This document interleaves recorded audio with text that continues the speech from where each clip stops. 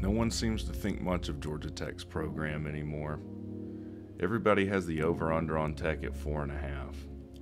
But Rec did something none of these idiots thought to do. He looked.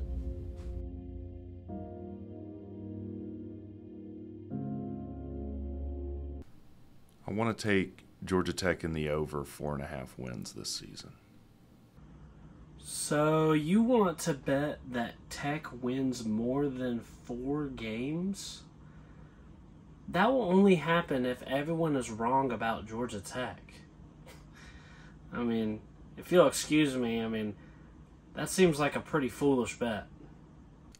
Yes, based on prevailing sentiment, the media, the fans, Vegas, it's a foolish bet, but everyone's wrong.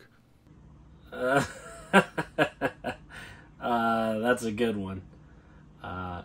This is sports betting, Rec. If you offer us free money, we are going to take it. My one concern is when Tech hits the over, I want to be certain of payment in case of solvency issues with your platform. I'm sorry, are you for real?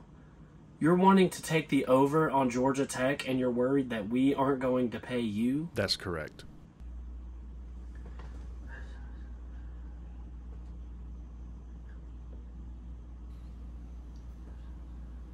That's acceptable, Rick, but Slim Shady now wants double on his bet if he hits.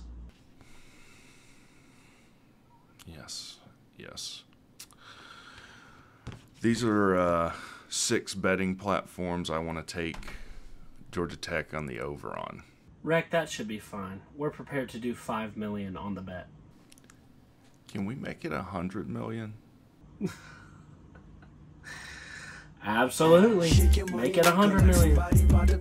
I see you on my radar. Don't you act like you afraid of shit. You know I got it. If you wanna come get it, stand next to this money like hey, hey, hey. Shake your money maker like somebody about to pay you. Don't worry about them haters. Keep your nose up in the air. You know I got it. If you wanna come get it, stand next to this money like hey, hey, hey. Is there any way we could do $200 million? 200 million? Yeah, that'll be just fine. Hell, we're already paying the NC double assholes $8 million. What's another 200 million?